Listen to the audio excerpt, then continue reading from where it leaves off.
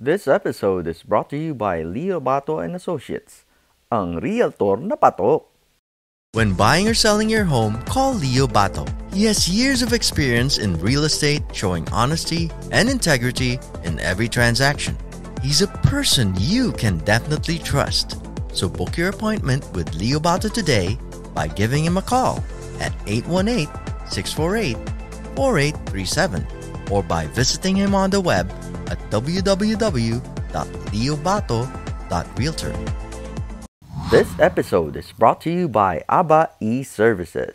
And the podcast will begin in 5, 4, 3, 2, 1. So may ganun eh, no? How about a big round of applause? Wolf Gemora! Since day of taping is 5 de Mayo 2022. Happy 5 de Mayo. Happy 5 de Mayo. Oh my gosh. How are you? I'm good, man. Nakakamiss ka talaga. Ikaw din, man.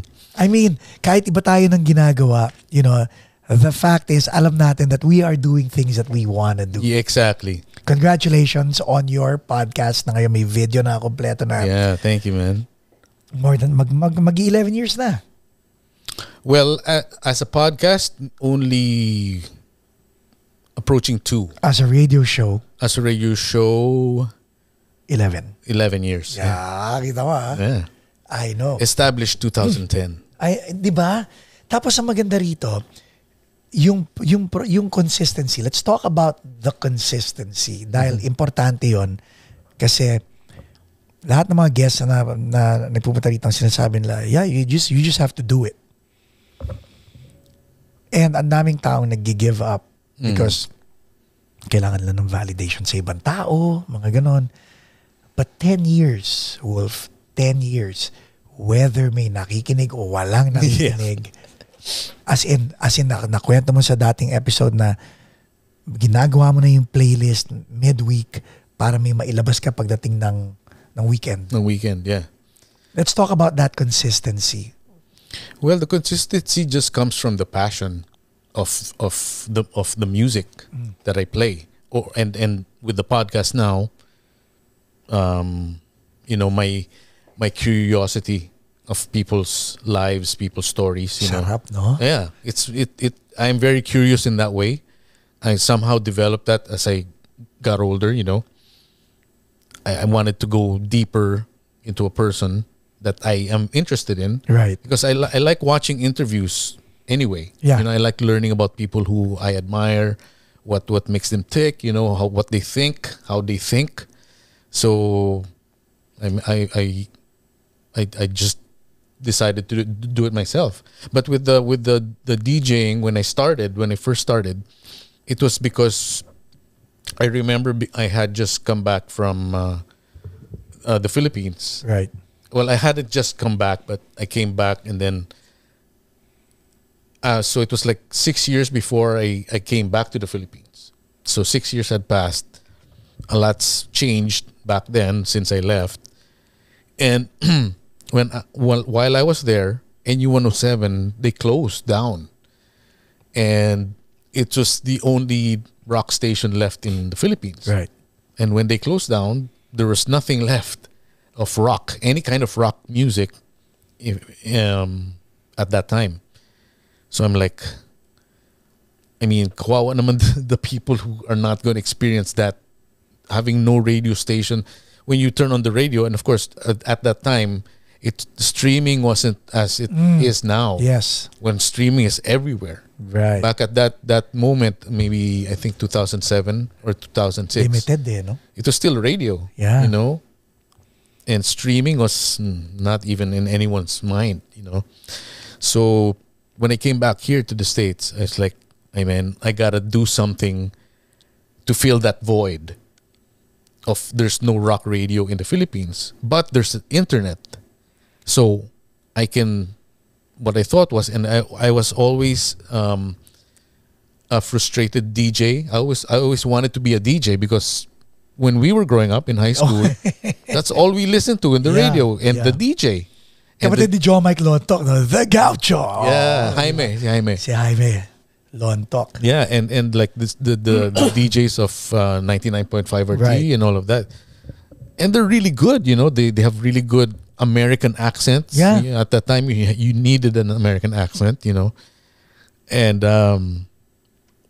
so I admired that, and I wanted to do it myself. And then at that time, the technology was starting.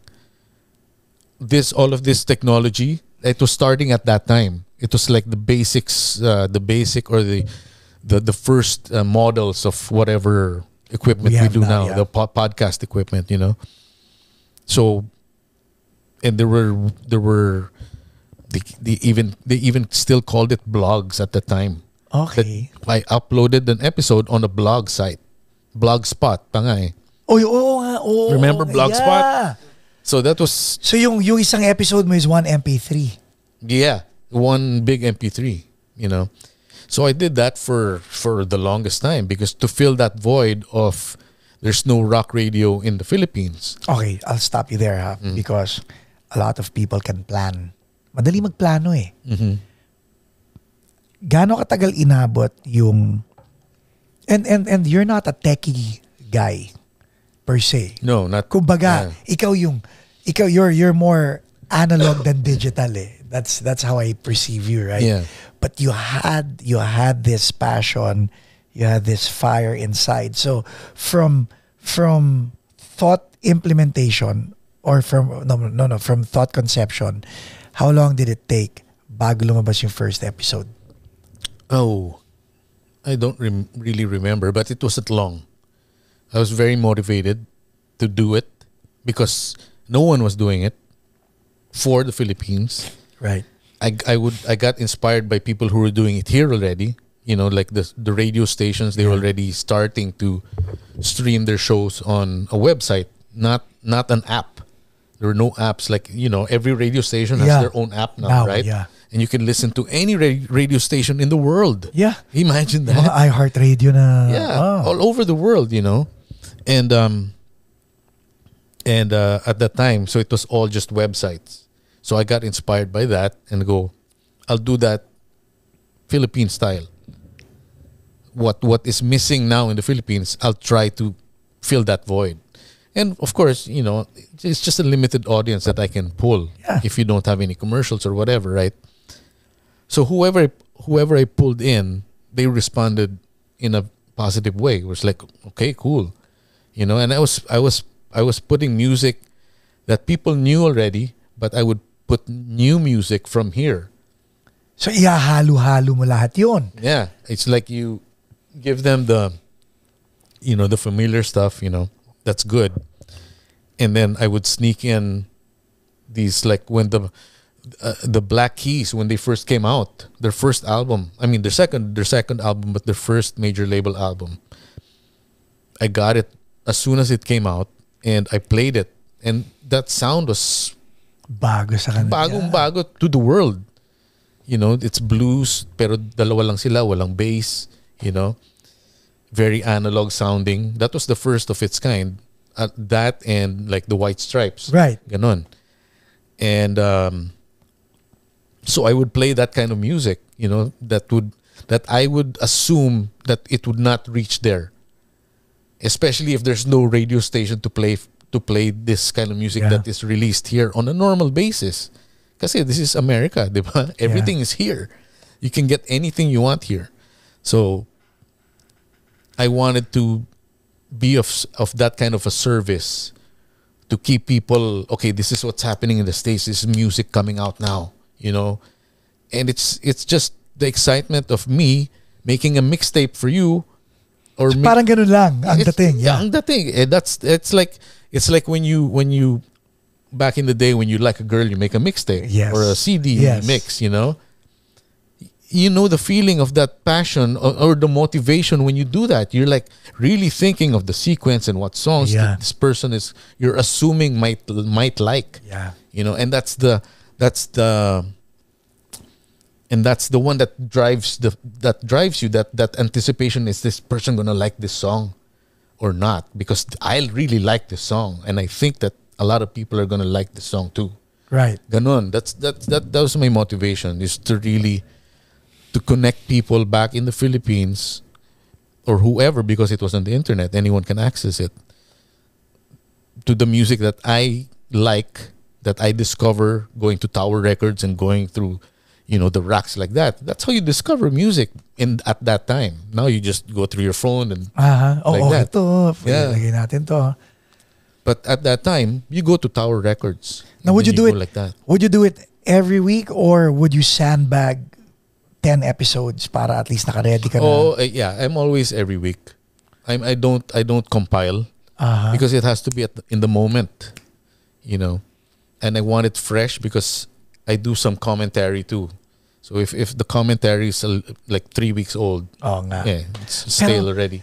So yung consistency, because 52 weeks in a year, 52 episodes yun in a year. Yeah.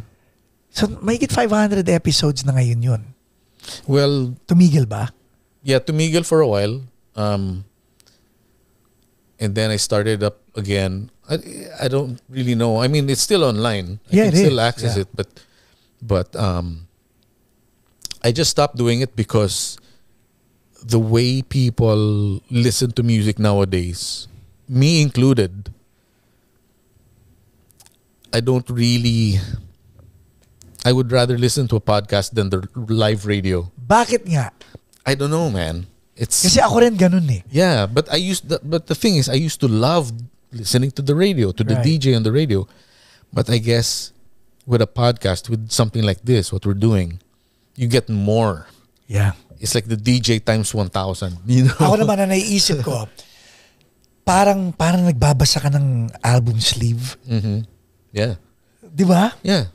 Minsan yun alam mo, ngayon ko lang naisip ito as in right now, ngayon ko lang naisip, wouldn't it be nice for a band, instead of putting out 10 songs, let them put out a podcast na nakasplice para pinag-uusapan nila bawat kanta. That's cool. Or yeah, when you release the album, diba? That's how you release it. I think sino ba gumawa? May gumawa na nun eh. Didn't Maroon 5 do that or something na meron silang, hindi. Yung JJ, sinong banda yung ang kumanta ng Shut Up and Dance? Walk the Moon. Walk the Moon came up with an album and then came up with a commentary for the album. Nice. On Spotify. That's a good idea. Diba? Yeah.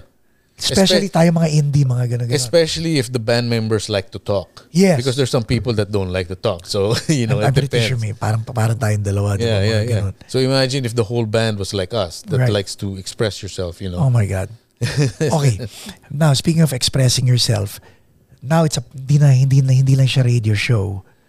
So, hindi na siya WDRS. Yun pa rin may title or may podcast? Yeah. Well, the podcast is WDRS Talk. Yeah. So finally nagpivot ka na into... And then when there's videos, it's WDRS Live. Because the person is live. Yeah. It's right, like this. Yes. So it's like, it's just me. Excite. It's just me being free and creative. Right. It's like, I just don't want it to be WDRS. There's the talk, which is the audio. Right. And then the live, which is the video. Because that's where I am now. Because we talked about it earlier. Some of my guests, they request not to do a video. Yeah. So I have no choice, and of course I have to respect their wishes, And but when I do get a chance, if I have a chance to have a situation where I can videotape it, then I go for it, Now, and do you find yourself having to shuffle between the radio show, the talk, and the live portions of what you do? Well, the radio show, the music is, I don't do that anymore because I said earlier, I didn't finish that thought a while ago. People's listening habits have changed, in mine, ours included, So I actually felt the audience just start to dwindle and at the same time, my attention span for a radio show, listening to a whole hour of continuous, with a DJ. No one did that anymore. And I felt it and I knew it. It's like then I was like, I realized, it's like, wait a minute, no one's doing this anymore except the people on the radio. Yeah. I'm not on the radio. So people are not gonna they're not spending that much time to listen to the show anymore. So it just gradually. Internet radio, are you for it, against it? Like if let's say WDRS was a radio show, 4 hours a day, like how a DJ would have a program, di ba? Yeah. Pero hindi talaga terrestrial, kundi sa internet talaga siya nabubuhay. Oh, well, I mean, there's still people who do that, Like I said, every radio station has an app. Right. And you can listen to the actual live on the app. Pero wala ka sa terrestrial. So technically cable radio. You're right. Yeah. It's not radio waves, Yes. It's not on the air. Yes. Yeah. If someone offered you something like that, would you do it? On the air? No, cable radio. Parang yun. Yeah, of course. Yeah. I mean, it's fun for me. So it's not going to be work. Right. My motivation is like I get to play anything I want, and that's what I like doing. So speaking of play, nagda-drums ka pa rin hanggang ngayon. Tuloy pa rin yung the melodies. Yeah, tuloy. Yes. We are actually in the studio recording in this really nice studio in Silver Lake that our new friend Angelo and really good guy and really generous with giving us access to the studio. Very big supporter of the melodies yun, si Angelo. Yeah, he's a big supporter and he's a true supporter because he gave us this, It's like, it's a real blessing and we're really motivated. Melody songs are really good and I have fun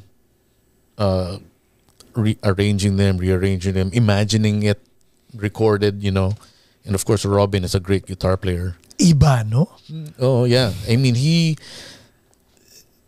really adds a different dimension to the music of Melody, because Melody is the main songwriter, and I see myself as like an arranger, to because her music is so raw and it's like straight from the oven, and it's already good when it comes out of the oven.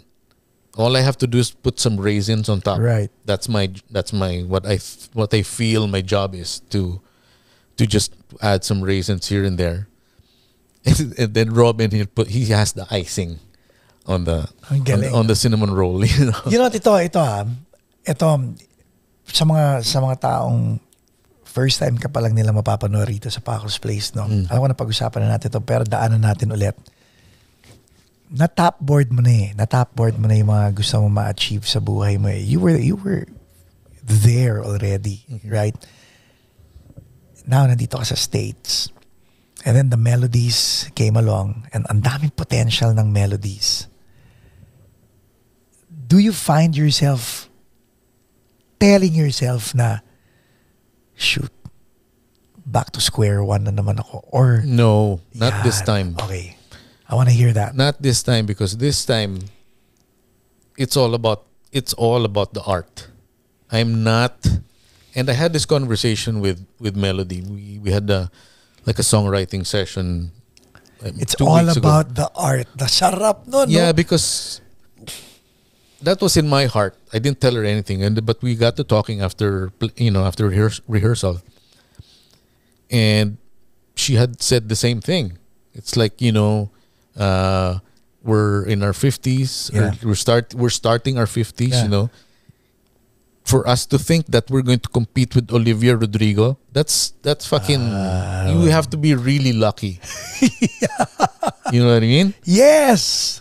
What you have to be is realistic, and we were both being realistic at that moment. So we were like, okay, yeah. I mean, that's how I feel. It's like, let's do the best fucking recordings that we can do. Paala na si Batman after. So ang sarap. So nung pinag-usapan niyo yun, when you get when in your head ang naging subtext mo was it's all about the art. Did it release you from any pressure? Oh, fuck yeah. Okay. It's like no pressure at all. Now the pressure is on ourselves to fucking make the best music that we can. This episode is brought to you by Leo Bato and Associates, ang realtor na patok. And not just the music, but the recording. Kakatuwa, no? Yeah. I mean, I find myself very fortunate that... Ang galing pa ni Melody. Come on. You know. Diba? I'm lucky to be with Melody and with Robin because they have their talents as individuals are amazing, and they're the kind of artists that like to share their talents. They're not like, you know, sa akin lang to. You know, it's like true. No, it's like my motto is, has always been, the music is the master. The song that you're trying to write, that's the master. You are not the master. You're the conduit. You're the antenna. That's how I think about music art. It's all... You want me to get really heavy? Yeah! Putang ina, yeah. This is how I think, pare. Napamura ako talaga. This is my thing. With the Big Bang. Okay, we're going to the Big Bang. The moment... That everything happened. Everything started. came out. Yeah. Everything came out. Whether you believe it's by God or it's by atoms, like that, whatever. But for me, when everything got made...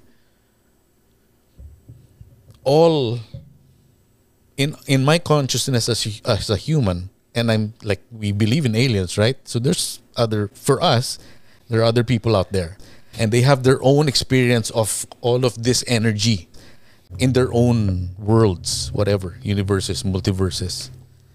So when the Big Bang happened, everything, art, music, inventions, everything was put out into the... Nandiyan na. Yeah. Boom. It's not in solid form. So essence. The essence, the energy. Yeah.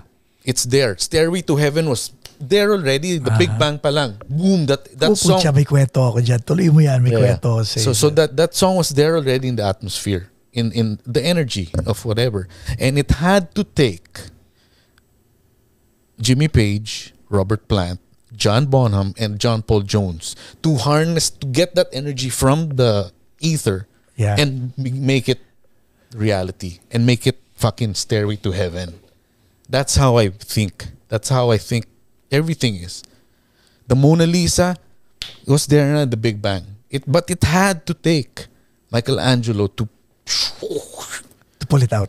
To pull it out from the ether, yeah. It's like the Harry Potter and the Fantastic Beasts movies. When they extract like things with the magic wand, there's that thing. It's like that. It's like a magic wand. How about this? Yung Jay, pakitingin nga kung ano yung bagong telescope na nilaunch nila. The James something telescope. Okay? Nilaunch lang nila yan. As of this taping, wala pang 1 year na... James Webb. James Webb telescope. Alam mo anong gagawin ng James Webb telescope? Yung sinabi mo. Sa ganito yan. Where is it? It's in space now. Oh, wow. It's a satellite. It's a thing. Pero nakatutok sa sa labas ng galaxy natin. Right. Okay. Ang light travels at a speed of something million per second, di ba? Speed of light. Di ba? Anak ko pa ang nagsabi, my 14-year-old son, Kalen, brought it to my attention. Sabi niya, ang James Webb, $10 billion. Si Stephen Hawking wanted to see that thing up in the air. Wow. Okay, ang gagawin, imagine mo, sa mga tao na may James Webb telescope sa ibang galaxy, ngayon pa lang nila nakikita ang mga dinosaurs. Oh, yan. Sige. What do you mean? Exactly. Wait. Who's seeing the dinosaurs? Yung mga ibang terrestrial beings sa ibang galaxy, if they had one of the James Webb telescope, they're only seeing the dinosaurs pa lang now in their time. Because tandaan mo to, a In star, the distance pala. yeah, because a star could be dead, right? Right. Pero yung ilaw nun magta-travel pa sa atin. Yeah. So, Yeah. millions of years later, or hundreds of years, or thousands of years later, Right. pa natin madidiscover yung planet, Right. Yeah. nawala na ron. So, Yeah. maaring so yun ang gagawin ng James Webb, to see what was in the past. Wow, pare. That's cool, man. Diba? So, Because time is relative. relative. Oo. Pare. Kaya nga doon sa sinasabi mo na, again, wag na natin papuntahin sa Stairway to Heaven, like itong table na to. Anything. Essence before existence, Yeah, di ba? anything. It's like, and let's say like you, and I'm not even just saying Stairway to Heaven because it's a really cool song, one of the most anything, pare, Gangnam Style was already there. It just had to take that particular Korean man to pluck it out of the fucking sa kanya dumaan. Yup. Dahil sa kanya, dahil sa kanya, nagkaroon ng attention ng mundo sa South Korea. Pare. Yeah, he's the one. Ngayon, nandiyan ang mga BTS, mga ganyan-ganyan. He started all of that, Yup. pare. Because somehow in his life, he opened himself up to that fucking idea. And then because I think that's how we get ideas. Is that when that energy is looking for someone to fucking accept it. Conduit. There's your saibo. Conduit. Conduit lang tayo. That particular wavelength is just looking for something to connect with. O, ito ang tanong. You know? Sa tingin mo, chance or by design? Well, I think the concept is by design, but the chance is like, because it's just looking It could be anyone. Because maybe I have someone with the same energy as me could be living in South Africa. Yeah. So if that energy is in South Africa, it's going to find that person, not me. You know what I mean? But the concept is, I think, by design, man. Yeah, the concept is by design. Yeah. Pero yung sinasabi ni Wolf is that energy will find a specific person. So pag sinabi mong ganon, whatever that energy is compatible with, it's looking for something compatible. Ganun lang yun. Parang router lang, paikot. So it's like if we put it in our own terms, like Wolfgang Intervoice, all that music that the four of us produced together. That's why when pag wala na yung apat na yun, wala na rin yung music wala na yung music na yun. Iiba. I'm not saying it's going to be bad or good or worse or better, but it's going to be different. I agree. Because it's a different person, different energy. I agree. Dahil nung Jobert is the lousiest member of Intro Voice. Okay. And I say that with love. Okay. Lagi siyang nagkakamali, lagi siyang sumasabit, lagi kami nag-aaway. But he's coming back. Okay. Because napatunayan na namin na it's not about his playing style. Pero to your point, tama ang sinabi mo. Yung kombinasyon namin 5 ang nagbigay ng mga hit songs na yon. Because when he left, walang hit songs na lumabas from Intro Voice. Diba?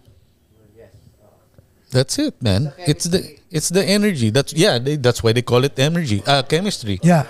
And energy na rin, guys. Because, tama, maybe yung gigil namin sa kanya, yung inis namin sa kanya is what made us want to. Yeah, it doesn't have to be pleasant. It just has to be compatible. Like, you know, sometimes there is static, but that's already given yun eh. But that's already something else, I would say. Na it's not the energy, it's something different. You know, it's like the other side of it's like the energy that your artistic energy, maybe it's something else. Synergy na siguro yun. Yeah, but what I mean is maybe something else in your aura is not compatible with him. So that's why maybe there's friction there. Right. But it's not the music energy, that's where you're like, ganun kayo, pare. Actually, hindi nga eh. Magkaibigan kami talaga. Pero Pero ayaw namin siya kasama dahil nabibitin kami pag tumutugtog kami. And kaya Okay. if he's watching, tatawa yun because now at our age, we all get it. Yeah. And so nasa Pilipinas si Jobert, right? So kaming apat ang tumutugtog sa States. Pero kumikita si Jobert kahit nasa Pilipinas. Well. So sinasabi niya, and yung mga picture namin kaming 5 palagi. Sabi niya, kailan ako tutugtog? Okay ka na dyan. Basta ang trabaho mo, you have to stay alive. Oh my Kasi pag God. namatay ka, hindi na tayo kumpleto. Yeah. The energy's not there. Sabi Yeah, niya, so I mean, that's how I looked at it because the feeling that I had when we started writing music, and it was like, uy, okay to, pare. ganito rin to sa ngayon. No, I mean, in all the bands that I've been fortunate that I always was compatible with my band members, and even now in Right. melodies. But in Wolfgang, it was amazing. I mean, when I look back, it's 5 albums worth of music, and I'm like, what the hell, pare? What the hell did I do? It wasn't hard. Pero ang galing. It wasn't hard, man. When I look back, I don't remember slaving and struggling to write this music. It wasn't hard, it just came out with these 3 other guys. Yeah. So, and before those 4 guys got formed, there were 3 guys before the one guy. Right. There were 3 bass players before Mon. Yeah. So, and when Mon came in, the energy, and Mon, like I said before, he was a total stranger. Oo nga, hindi nga kayo magkaibigan noon eh. He's older eh. He's older, like 3 years older than I was. So ibang batch, when you're that age gap is still big. Yeah. When you're young, diba? So, but the energy is just fit like a glove. So there was it was always cooperations. Like, oh, that's cool, man. Especially the guitarists, Manuel and Mon. Oh, that's cool. I'll follow you there. Okay, don't do that. It's too much. Pero walang away. It was easy. There was no arguments about the music, man.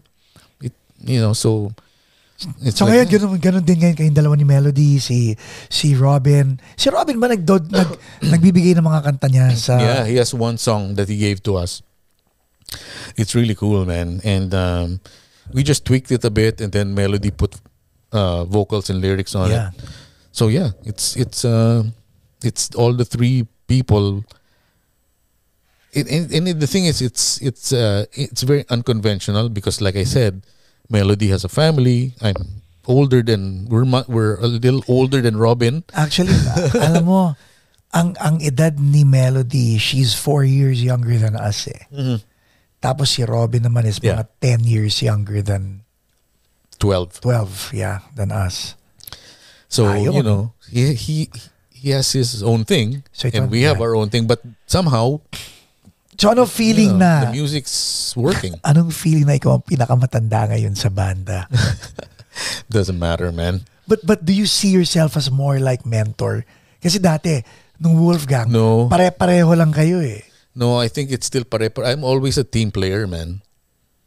If I'm gonna mentor someone, it would be another band. But not Not I your don't. bandmates. I can't be a band member, a bandmate of someone that I have to nurture. That's weird. Alam mo, explain that to me because I find myself nurturing my band and it's exhausting.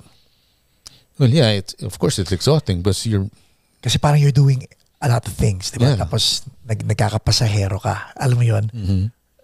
And yun. So, paano mo dinodraw yung line? Kasi, again, set up ko lang yung tanong para sa mga tao. Pareho tayong may band leader mindset eh. We know that we can steer the band to a better direction eh. right. But we have to get everyone involved. Yeah. And minsan, pag ayaw sumunod, sige ako na lang, para lang dito tayo pagpunta and all that. So doon nabibiktima ako. Yeah. I find myself nurturing the bandmates. Yeah. Just so that we could get to point B. Right. Ikaw do you do that? Or pag ayaw nyo, fine, let's stay here. Ganun yung attitude No. mo? My attitude is really excuse me, like what I said is that the song is the master. So the song is the one who's going to point the direction. The song is the compass, not me. I can only do so much because I'm not good at writing melodies. Yeah. So, si Melody magaling dyan. So, Yes. siya gagawa nun. Yeah. Ako, I can say that I'm a good arranger. Right. That's what I used to do in Wolfgang. I would be like, hey, maybe you can do this and do that there. Shuffle things around and let my imagination Yeah. flow. Kumbaga na-visualize mo na. I can visualize that I can really do. It's like I can visualize the song, and then Melody has the raw thing, and then Robin has his way of just enhancing. Di ba? And out of nowhere, it's like, wow, that's cool, man. And then but the problem with Robin is he doesn't remember the things he does because it's so natural for him. I'm like, do it again. It's like, do what? Yeah. I'm like, what? Do what? You don't remember what you just did? Namin lahat yun. Yeah. I'm like, shit, that was really good. You don't remember? It's like, oh, I'm gonna try. Then wala na. It's like, so that's what I mean. Robin is a conduit in that sense where it's just boom, boom, boom. Yeah. Meron kaming song na ginawa ni na Robin. Ang problema namin ni JJ nung minimix na namin, hindi namin alam kung anong imimix namin. Because everything was the same sa unang pasada at saka sa safety. Ang iba lang yung paggitara ni Robin. And parehong maganda. Yeah. And ang hirap-hirap, ano ba gagamitin natin dito and all that. Yeah. So, okay. So the song is the master. Ang sinasabi ko pagdating ng logistics, pagdating ng pag-abante ng banda. Well, I would say in this band, in back then in 3-Headed Dog and Locomotive. People. Ikaw driver. Yeah, I was. Yeah, people would look to me. Ikaw mag-drive. Yeah. Yun nga ibig sabihin, and that's exhausting. It is. Yeah, I know. Yeah, no, I know what you're talking about. It is exhausting. That's why from 3-Headed Dog to Melodies. It's like ayoko nang gawin to. So turuan mo kami because like ako, and I'm pretty sure may mga nakikinig dyan na burnout ang mangyayari dyan eh. And there was a time na ayaw mo na nga tumugtog eh. Yeah, burnout talaga. It's because you're in this market in America, specifically in Los Angeles, where it's the most competitive, right? Aside from New York, the most competitive city in this country. Yeah. So you have to, when you see all these Hollywood people, all these famous pop, especially if it's mainstream, right? Ang daming dinaan ng mga yan, pare. And they had to eat dirt so many times to humble themselves, unless you were lucky, unless you were fucking molested by Harvey Weinstein, pare. You had to fucking, of course, do it yourself. Yeah. You had to work hard. So, it's like that. So that's the struggle if you want to make it here in America. And that's why when you make it in America, it's fucking, you everywhere, make it everywhere. The whole world, pare. Ang problema lang, pag inasahan ka ng buong banda, ubos na yung energy mo, and din lang maintindihan ba't hindi ka na umaabante. Diba? So sa Melodies, paano mo sinabi sa sarili mo na, you know what guys, tayo ang magtatrabaho rito. The burden will not be on me. Yeah. That's what I said, yeah. Oh, you said that verbally talaga? Yeah, when we were first formed, I go, if I'm going to do this, I can't be the one to, I'm going to just play drums. That's what I said at the beginning. Of course, things evolve. Oh, hindi mo tiis. But things evolve, the situation evolves. But it's like I'm not the only one looking for gigs, Yeah. Everyone else is open and saying, hey, I have a band. If you have a gig, call us. I'm not the only one. At ang sarap ng tatlo kayo nagmamaneho. Because you know that, diba, Melody can drive eh. Pagod ka na, amin na ako. Yeah. And si Robin, kahit gaganyan-ganyan lang, kahit in love yan, pag sinabi niya, sige, ako na magdadrive. Yeah, that's true. Diba? That's true. Everybody can drive. And that's important eh. And like I said, I don't want to be in a band where I have to nurture my bandmates because then I'm not going to get that.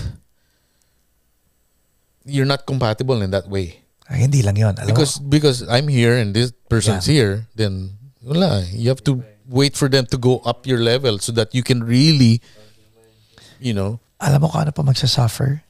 You're playing. Because instead of focusing on beats you want to make, your brain is now looking at I know that. so sisimplehan mo na lang yung ginagawa mo para tutukan mo yung di ba? Ang hirap ng ganon. So ano advice mo sa mga nagbaband leader? This episode is brought to you by ABBA e-Services. Nagbaband leader. Kasi yun eh, di ba? But if you wanna Because dati, time out. Dati, impress ako. Hanggang yun naman eh. Pero, oh my God, before there was social media management, you were doing that for Three-Headed Dogs. You were all over the internet. Yeah. Pati yung marketing, imaging, lahat. Ikaw lahat yun eh. Yeah. And then wala. Biglang pagod na. Yeah, it's tiring, man. Especially the marketing side. Let's talk about that. Would you advise that to band members who want to it's be like band this. If you're in a band, especially if you're in a young band, if there are any young band members there, take advantage of your other friends. Because you're not going to have these friends forever. Right. You know Explain. what I mean? Because you're still young. Right. You're still like that. Wala pang asawa yung mga yan. Wala pang asawa, wala pang mga girlfriend. Some maybe have girlfriends, but they're not serious yet. Yeah. But eventually, after 5 years, that's going to change. So when you're still a band that can enlist your help from your other friends who are not in the band, but they're like, tara, sama ako. The only thing that separates you is that they can't play. Right. But they're into it. Yes. So if this guy can do graphic design, bigay mo sa kanya. It's like, you can hang out with us, you can be our roadie, but this is what you do for us. It's a fair deal, man. Galing, no? Yeah. Delegate. So, no? I mean, especially nowadays where there are people who have natural talent for graphic design or even just social media, magaling sa social media, Yeah. So if you're young, you do that. And if you're not young, you learn how to do it and you do it. Now, balik tayo sa you're doing it for the art. Mm-hmm. Does that mean lumalabas pa rin ang pagiging producer mo na would you consider yourself still playing it safe? Because dati, 'di ba? Alam mo kung anong tunog radyo eh. Alam mo kung anong tunog na magugustuhan ng tao. Or right now, do you find yourself na medyo daring ka na, you know what, Melody, Robin, ito gawin natin dahil who cares? I don't have to do it because, like I said, I'm really lucky that Melody knows what she's doing. Robin knows what he's doing, and I know what I'm doing. And what I mean is that we know what we're gonna put on that song. So when we record this, we have this one song called "Unbecoming." Okay. I think we played it here, and it's one of the early songs. And on live, if you're in rehearsal, it's just a normal rock song, medium tempo. No, it sounds a little bit 90s, and but now that we're recording it and then we're hearing it on speakers as a recorded version, then you have all these ideas coming out. And then Robin adds these guitars that he never did before. Right. He never played that thing before. So when we heard the thing, because he did a session separate from us. He did one with Angelo separately. Puro siya lang. So we didn't hear what he was doing. I only heard it when I got a copy of the kung ano yung na-record na. And then when I heard his stuff, I was like, oh, pare. He was like, yes, that's the one. Yeah, tumpak, diba? Yeah. Like, I didn't have to tell him. I didn't have to produce anything. Yun ang masarap eh, di ba? Yes, that's what I mean. That's what I mean. I can't be in a band that I have to nurture. It has to be at the same musical level where we're all just running on vibe talaga. It's all vibe, man. Because when Robin heard the song, he already knew, okay, I can do this. This is cool for that part. And it is. So Excited ka? yeah, and we're all really we're excited, man, because the songs are coming out really well, and the thing is, the studio that we record in, it's really the drum room Is is so nice, and it's like they really tuned it. You know, the paneling and all of that. The drums sound so good in there. Oh, so may drums na dun sa studio? Yeah, there's drums in. You don't need to bring your own. No. And you know, they keep the drum set tuned, finely tuned. So it sounds really good. So it doesn't sound like a house recording, which the past albums have been. Yeah. You know, because that's what you can afford. You know, but like I said, we were lucky that we have a friend like Angelo who gave us access to the studio, and it sounds great, man. Like Laman. Ang ganda ng kantang nun. Yeah, but that version, that's a house recording. The Laman now, oh my God, pare, pag narinig mo yung Laman, Solid. Solid, pare. Sobrang solid. It's like, wow, this is a new sound because it's a reggae song, no? Yeah. But it's not really a reggae song. And there's that thing in the middle part that she goes operatic and becomes heavy. And it's like, wow, it sounds really good. So, yeah. And that's the thing, we're excited. And that's what I like. It's like, we're just excited, the mere fact that we have songs to actually record. Right. Because, you know, I mean, even though if Melody is a good songwriter, there might come a time where it might stop. Yeah.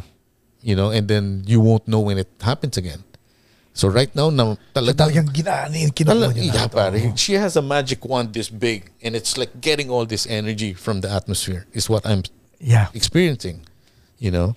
So, and then she came up, and the thing is, I'll text her and say, ito yung idea ko, pam, idea in my head.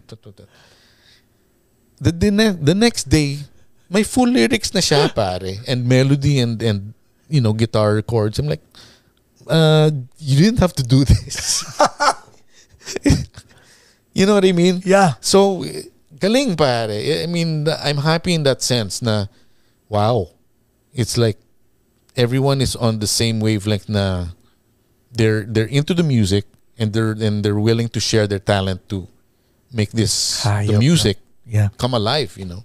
In that's what I think that's good about this band, is like it's that way. When the music. Nung nagsimula ka, it wasn't really hard rock. It was pop and rock. Nung nagda-drums ka. Tapos nung nag-hysteria ka, yun na, papunta na ron, and then dire-diretso na sa Wolfgang, tapos Three-Headed Dog. Ang melodies, hindi siya hard rock, it's more alternative pop rock. Pero nag-hip-hop ka na rin. Yeah, I did a session with gusto ko yun. Yeah, I enjoyed it. Yeah. So late bloomer ka, ganon. Well, I like hip hop. It's just that I'm There's not playing wise kasi sa yeah. Pucha, bumabanat ang wolf. Yeah. No, I mean I can play like that. I know you can. It's just that I opportunity, don't have, I don't have anywhere to do it. Correct. You know. So like I was watching you play with these people, and you could swing, okay. Pero what was going through your head when you were actually playing it? Na you're not playing it with a record, you're playing with a bunch of people. Dude, I was just fucking tripping on the fact that I was playing hip hop with an actual rapper. Di ba? And a really good rapper. His name is Alfred Nomad. So Shout out, Alfred. Yeah, check him out on Spotify. Anong feeling? It was cool. It was cool because, and the thing is, sumasabay ako sa click kasi there's a DJ. Yeah. No, not the click, but the track. Okay. Yung beat mismo. So, in my headphones, it's all loud and I'm engulfed in music, pare. So, sarap, man. Masarap ng, and you know, it was just like I'm playing along. Right. So, it wasn't a click track. It wasn't an empty click. It was the actual music. I was just playing along with the music. It's great. If we were back in the 90s, And one of the rappers back then, whether it was Andrew E. or Francis Magalona, said, "Can you play for us?" Back then, Would you? I wouldn't know how. It wasn't in my arsenal yet. Because it was only when I came to the States that I really, maybe a few years before I left, that's when I really opened myself to other music. So you had to allow yourself to immerse yourself Yeah. in other genre pala. Yeah.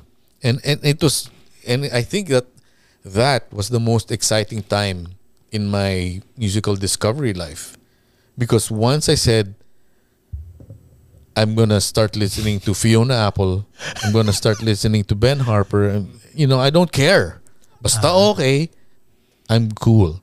And basta hindi badui, I'm good, man. And my whole world just like, Fiona Apple pa lang. I know. Putang ina, pare. Pero may kinalaman ba yan sa... But the thing was, Fiona Apple was already like 5 years into it. 2 albums into it. I was so late. And ang tanong dyan is, kaya ka ba late because you were surrounded with people who wouldn't listen to that type of music? Yeah. Wolfgang Razorback, we were all immersed in hard rock and metal. Yes. And then... So, patago mo pa papakinggan. No, I mean, not even patago. I mean, talagang wala sa radar. It was all just MTV to me, kasi it was MTV, and then every now and then, like Lenny Kravitz, syempre, rocker. So yeah, man. And then the Black Rose, cool. But then you had like people like Sarah McLachlan and stuff like that. I didn't listen to that at all. And then when I opened myself up to that, then I started listening to Fiona Apple, Norah Jones, like the first album of Norah Jones, amazing. So stuff like that. And then, when I just opened my mind and my heart to other music other than metal and hard rock, it was amazing. Okay. Style of playing. Grabe, no? Feeling ko ngayon lang ba kami nag-drum talk talaga ng ganito? Oo, no? Ngayon lang talaga nag-drum talk. May nakausap akong drummer. Napakagaling ng drummer. Si JB Ramos. Magaling na drummer. If you close your eyes, he really sounds good. No? Local drummer yan. When you open your eyes, boring. And I'm the reason why I'm calling him out is because I already told it to his face. Okay, good. And so I'm like awkward here. I'm like, what the fuck? Kinikilig pa ngayon yun na minention ako. Hi, JB. So, and sinabi ko sa kanya, you're very good. But the way you play is uninspiring. Because parang ayaw mo magulo yung buhok mo. Well. Ikaw, you're not a Michael Alba. You and I are not even a JB Ramos or Rickson Ruiz. Yeah. Pero pucha, when we get behind the drum kit, we really kick all the drummers out. Diba? Kumbaga parang, this is what we know. Yeah, of course. And we'll play it talaga like we mean it talaga. Yeah. Diba? I mean, why? Saan mo nakuha yun? Because ako alam ko kung saan ko nakuha yun. Pero I want to know, saan mo nakuha yung hindi, angas ba ang tawag doon or spunk?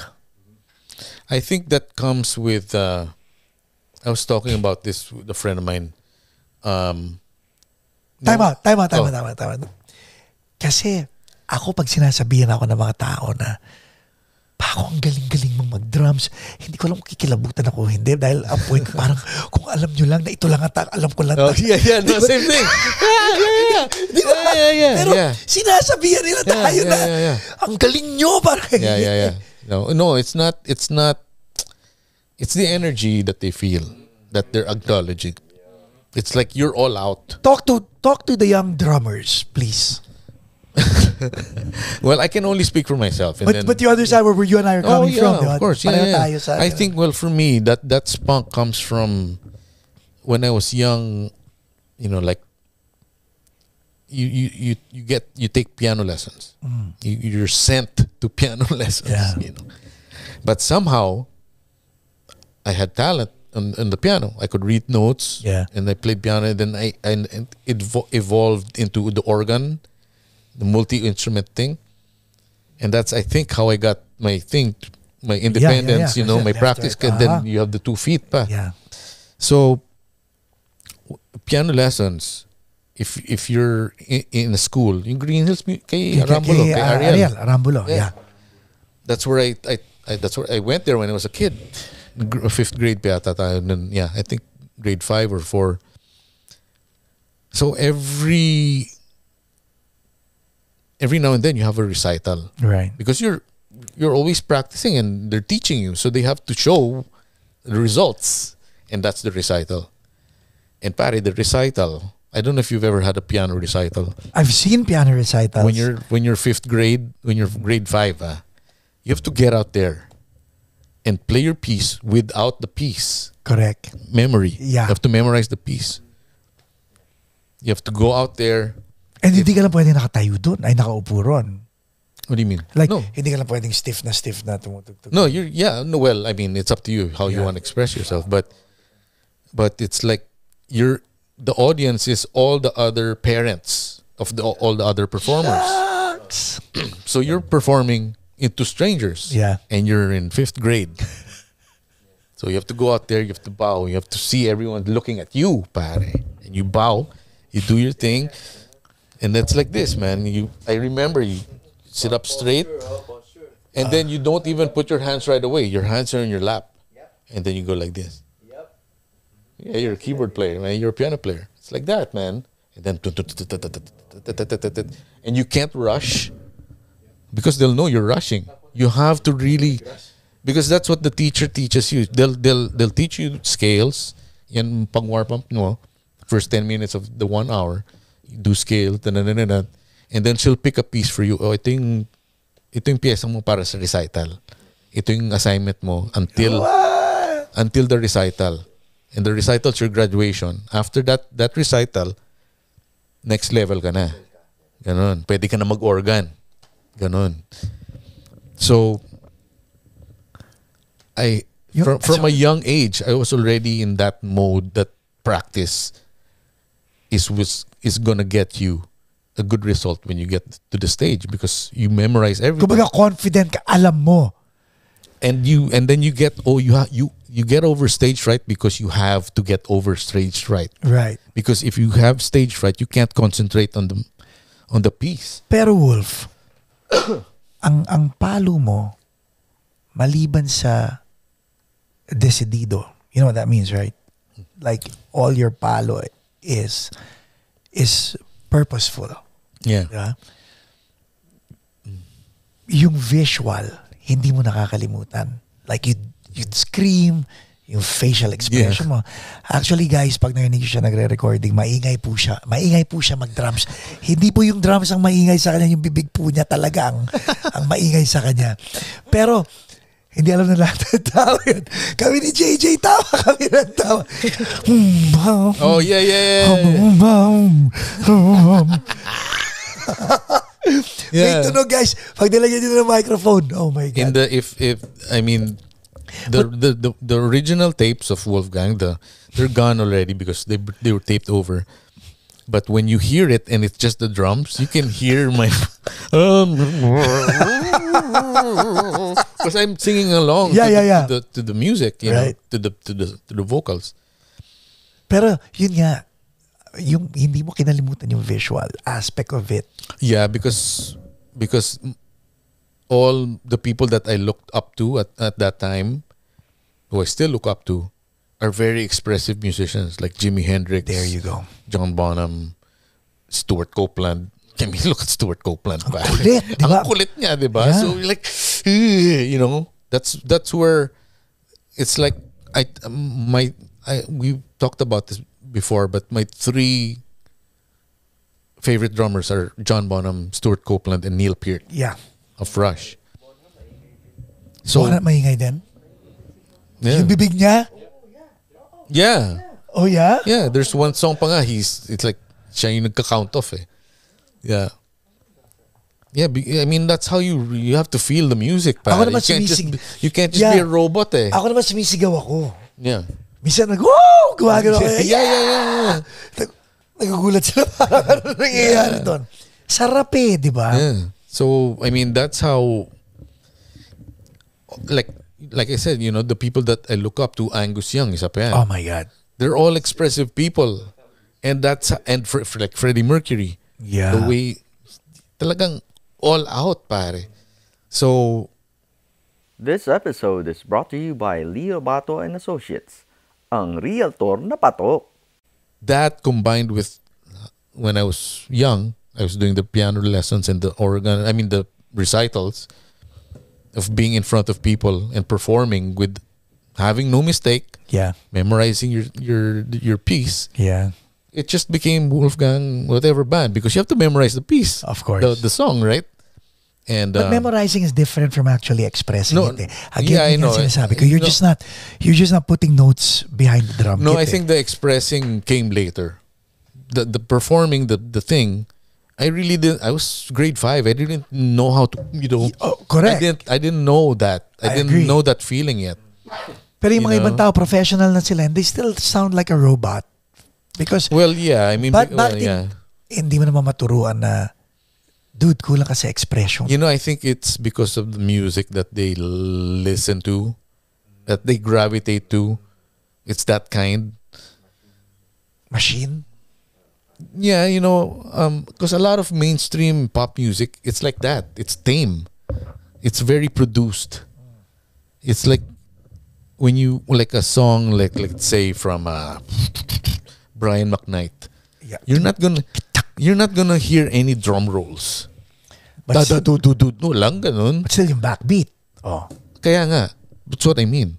Because you don't need anything but because once you start putting big drum rolls, Yeah. the women are not gonna like that music Yeah. anymore. Yeah. You're like, oh, masyadong mabigat na, you know? Yun, yung pa. Yun. Pag-usapan natin yung disiplina mo. Because, pati yung mga fill-ins mo, may purpose. Pati yung, pero usapan na natin ito, inuulit ko lang. Dahil kami nga ni Michael Abad, when we talk about drums, si Michael kasi, ang style niya, planado lahat ng ano niya, ng parts niya. Yeah.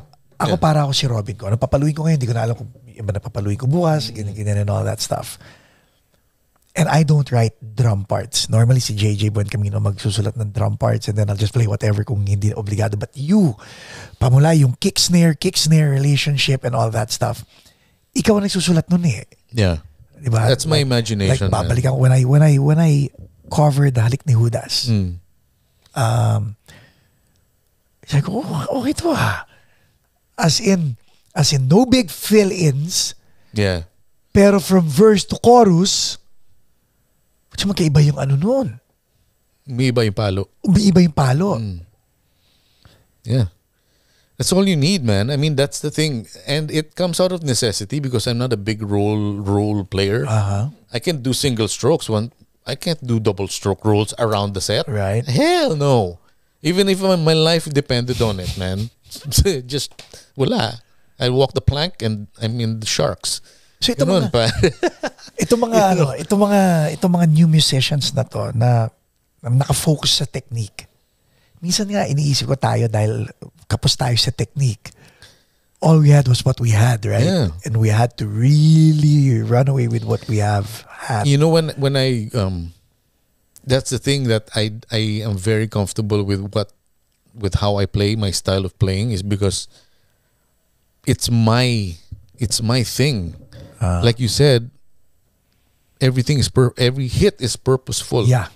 So when you know that about me and you hear my music, the music that I play on, you'll know that every fucking hit Yes. is meant. Yun. Is meant from Iba yun. you know, down in the depths. Yup. It's meant. It's not chamba.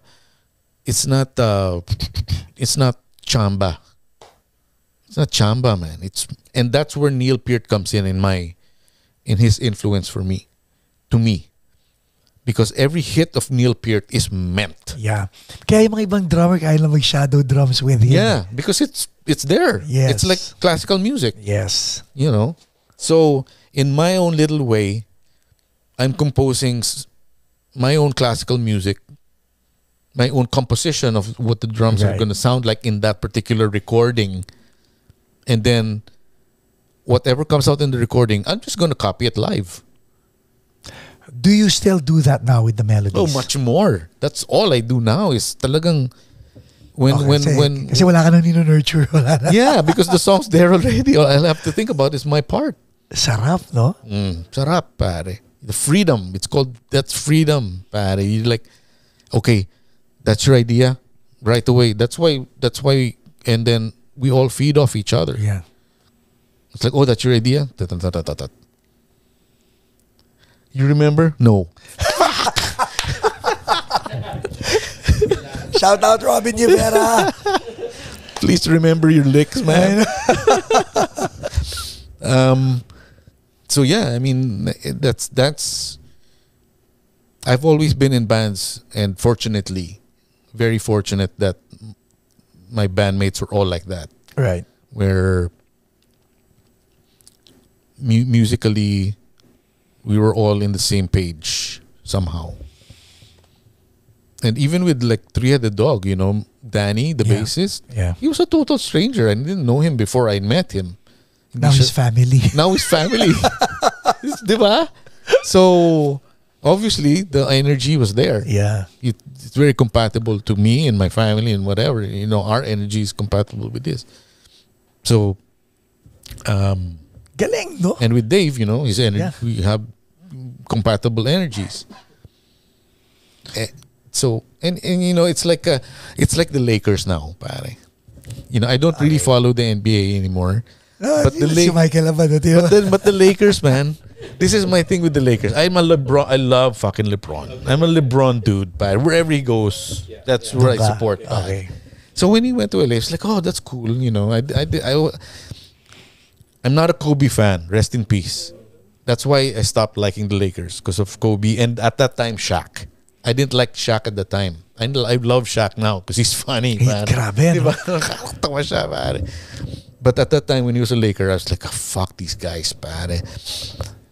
But now it's like LeBron and the super team. Wala, pare. So it's Bakit? because Hindi sila lahat sila all-star nga. Oo nga. Pero that doesn't mean shit, pare. Yes. If your energies are not compatible, that you can be the fucking. It's like, that's why the Dream Team, original Dream Team, that's why they're so fucking high up, because they were all compatible, pare. Sila Jordan, no? O sila Jordan, sila Magic, sila Kareem. Do you agree, Michael Abad, sa sinasabi ni Wolf Gemora? We can't hear you. Agree. Okay. And you know, subsequent like Dream Teams, they weren't as impressive. It's like when you saw Magic and Jordan and Kareem and Bird, oh my God, in the same team. And tapos nagbibigayan silang lahat. Yan ang professional.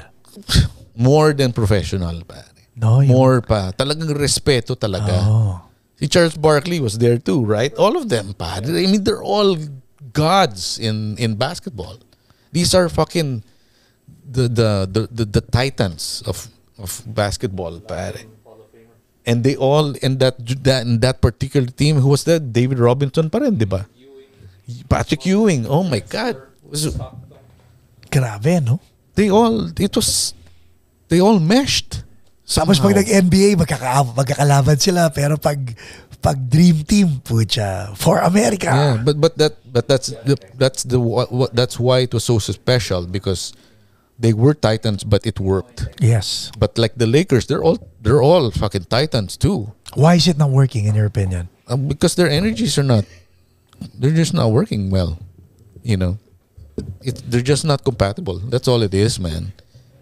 Because they're all good. Okay. They're all good, man. But it's just like being in a band. You can put, like, let's say, what is your dream band? Gagawa super group. Super group, diba? That's why super groups are very rare, pare.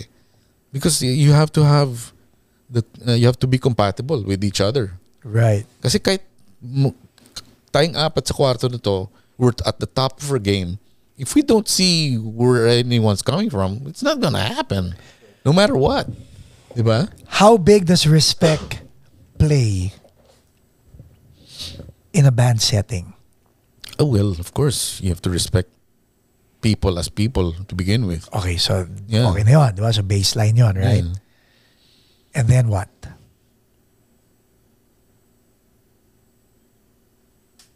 I think to show respect to your bandmates is that you have to know what your role is. I hope people are taking notes. Kasi, oh my God, yes. You have to understand and accept your role because you're part of a team. You know, it's a cliche. There's no I in team. Yeah. But there's a reason for that cliche because it's true. You're part of a team, so you can't unless you emerge as the main songwriter or whatever. Right. Parang lumelebron ka na, diba? Yeah, exactly. So now the other members, they have to say, okay, we follow him. Let's go with this guy. Yeah. And that's why some members, they break off because it's like, I can't, Di na matanggap. Yeah, di na matanggap na ikaw yung kanta mo mas okay sa kanta ko. Correct. Diba? Or something like that. But it really, you have to know your role and do your role as best as you can.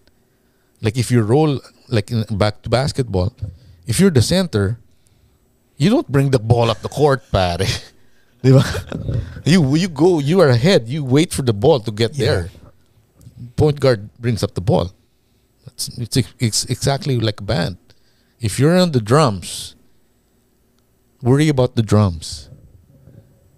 You know what I mean? It's like worry about the drums first, so that you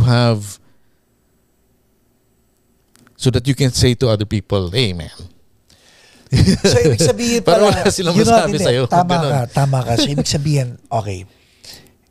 And alalayan mo ako rito. So, maganda yung sinasabi mo ng respect. Know your role. Mm-hmm. Would it be safe to say, ang trust naman in a band setting is you are trusting that the other person will take his role seriously. No, fuck yeah. So you can take your role seriously. Yeah. Tama ba? Yeah. Oo, no? No, well, Kasi, if you're taking your role seriously, you expect everyone else to. that's respect eh. Yeah. Respect is taking your role seriously. Yeah. That's the respect you're showing to them. Trust is Yeah, knowing. I trust that you're doing the same thing, man. Because I don't want to get into an argument, pare. Correct. Ganun, diba? Diba? Yeah. Put your trust and respect. Yeah. No? Parang, And when those are absent, that's when band members, team members, they clash. actually, ito si Mike. Ba't kinikilig ka niya? Ikaw, intriga yan, ha? Gusto mo paborito, Michael Abad? De, pero totoo eh, no? Yeah, I mean, and I'm not saying that because I'm wise or whatever. That's true experience. You learn it. You learn how to give and you learn how to take it. You learn how to take criticism. Yeah. You need trust and respect. You have to, all of those things. It's like you have to humble yourself because your role, that's your role. If you're not doing your role well, pagsasabihan ka talaga. And kailangan tanggapin mo yun because yan yung humility. Yeah. That's the humility naman, Yeah. diba? That's the respect. You have to give back respect. Okay, you're right, guys. I'm gonna work on it. I'm gonna work on it. It's happened to me back in Wolfgang. So I had to take lessons with Jun Regalado. Mm-hmm. And those lessons, I mean, I was playing this way. After those lessons, I was like, Alam mo, totoo yun. pare, Pinag-uusapan din namin ni Raymond Marasigan yun because talagang pinull out kami ni Tito Jun dahil you guys are doing it wrong. Yeah. Well, he didn't say that to me, but the way he did it was. Sige nga, what's your This was Jun fine. Regalado story? My Jun Regalado story. So you went to Better Living? Oh yeah. Okay. Yeah, his drum room. Yeah. With the red carpet. With the red carpet that smells like cigarettes. Yeah. Okay, go. So, the first lesson was, he goes, "Oh, upo ka, and then you just play. Just play whatever. Just play you. Do you." So me trying to impress, right?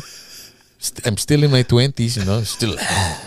So I play everything. Your Wolfgang. My wolf style, whatever, pare. Being all noisy on the cymbals. And he goes, okay. Then he goes, ako naman. So he sits down and he plays what I was playing. The same. It's like if I closed my eyes, I was like, oh shit, that's me. Yeah. And the thing is, I didn't like it.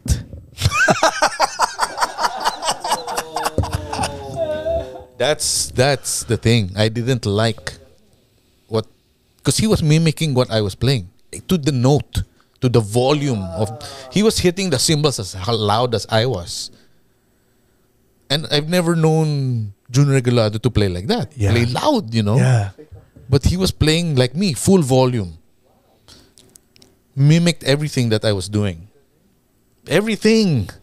And I was like, is that how I sound? I suck. That's my reaction, pare. I was like, I suck. Teach me your ways. Ben Galing, Obi-Wan. no? Diba? Ganon, pare. Ganon yun. That's how I started with June. It's like, teach me, Obi-Wan. Because I suck. Alam mo, ang magaling kay Tito June, alam niya kung paano kanya susundutin para mag-open up. Yes. That's the one. Because if he said, ganito yan. Because if he was lazy and just said, oh, I'll do this and do that, then I wouldn't have any purpose. Right. So he gave me a purpose. I remember this now. He goes, after he played, he stops.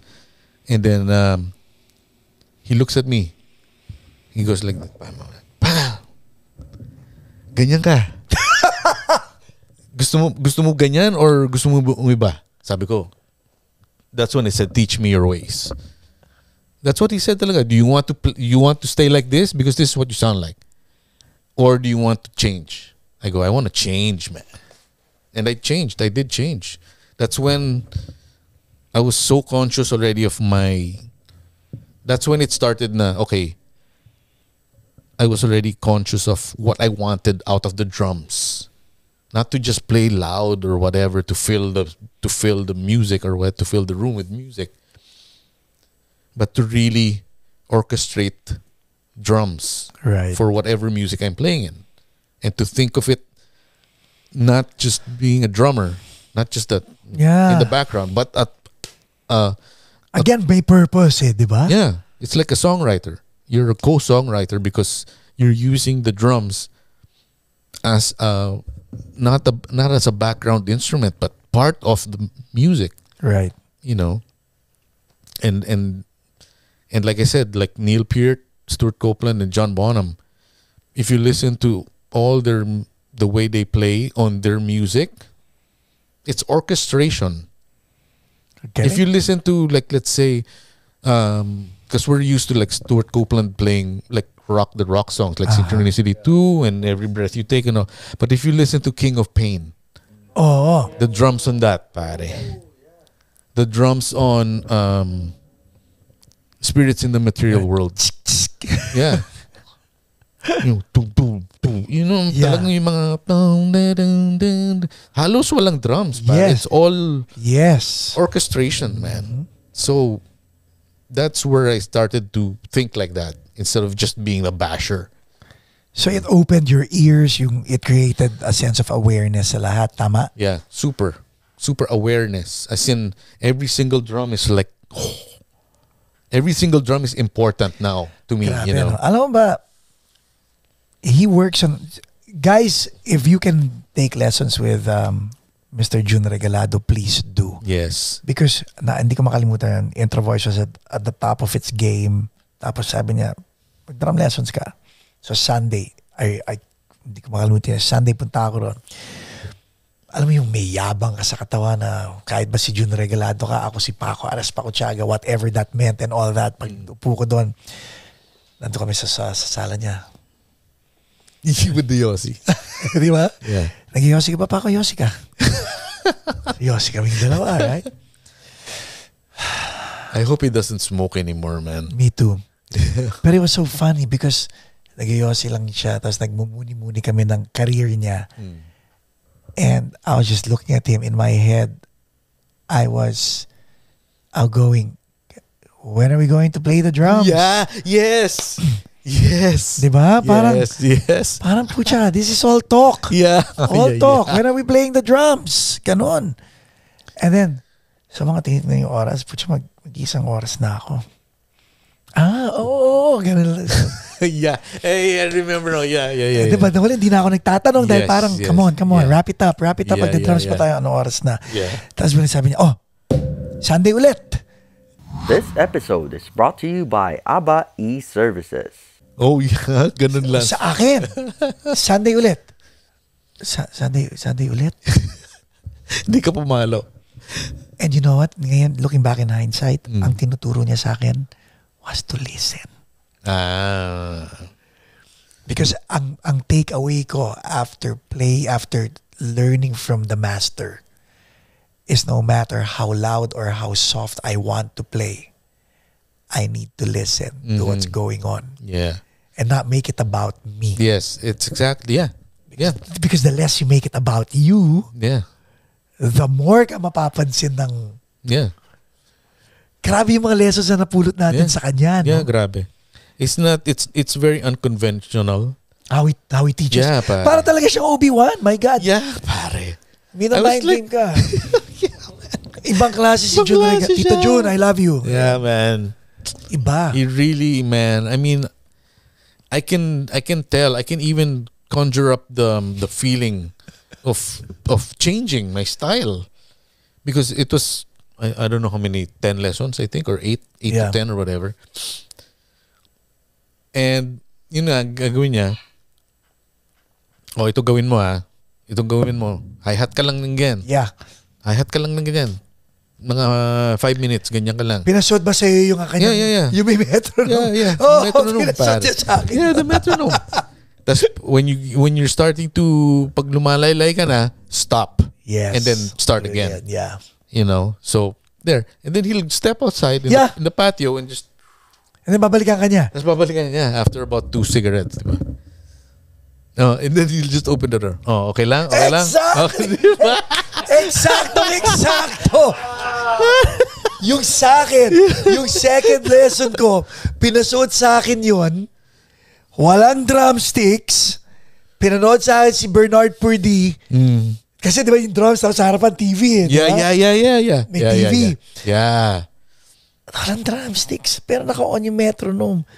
So, lumalabas yung pagka-ADHD ko, nagagaganon-ganon lang, antay ko raw siya. O sige, parang nauuto ako dito. Yeah. Makikita mo siya eh, mababa ulit sa baba. Yeah. Yeah. Yeah. And then go back out to Yossi ulit.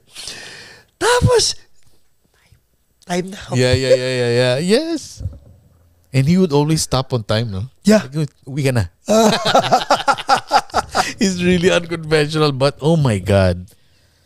And then single stroke. Like, Yes. single stroke ka lang dyan. What a blessing, no? Grabe, man. Talagang, but the important thing was that he didn't make you feel stupid. Yeah. He didn't make you feel like you were not a good drummer. You know what he made you realize?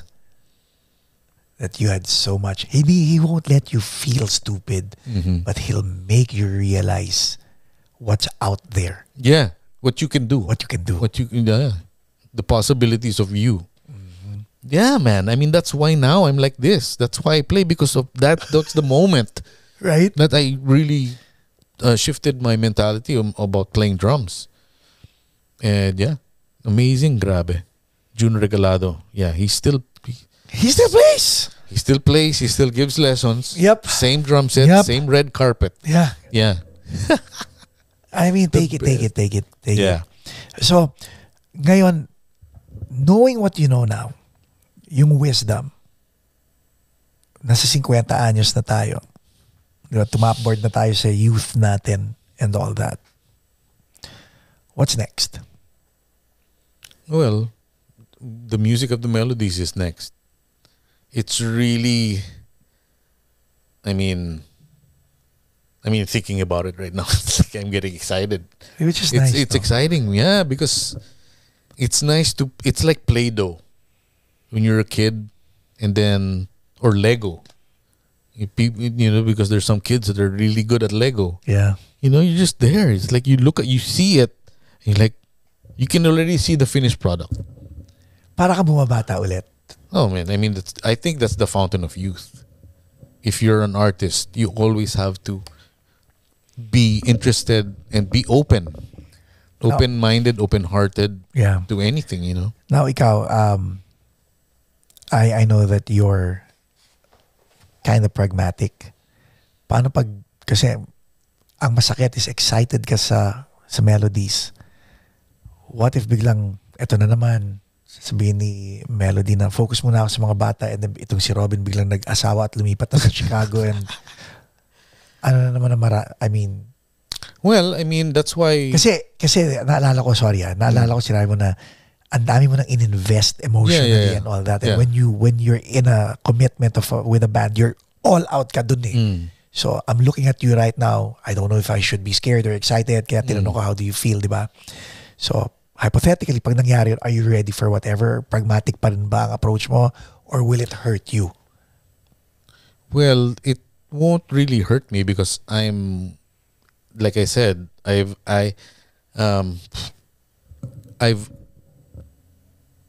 accepted the fact that I'm just a conduit. Okay. Is that part of the humility? Yeah, no? Yeah, I'm open. I'm just being open. The yung agwat between Three-Headed Dog and Melodies is far. Yeah. It's a long time. Akala mo nga, retired ka na eh. Yeah, exactly. You know, but then somehow something happens, boom, and then you meet people or re-meet people, Yep. and then you're like, oh, may ganun ka? Oh my God, okay yan, pare. You know, it's like it, and it could have been anyone else, Hindi. but it just had to be these people. Hindi. For you, yeah. But Yeah. kay Melody, no. Di ba, Mike, kay Melody, it wasn't going to be anyone else. It was actually you. Well, I don't know, maybe, yeah. Yeah, because sinabi niya yun. oh, okay. Yeah, because it works. Yeah. And I can't. That's already hubris if you ignore that. It's like mayabang ka na kung hindi mo gagawin yan, pare. If you have a songwriter there, and you're not gonna pair up with the songwriter. Are you crazy?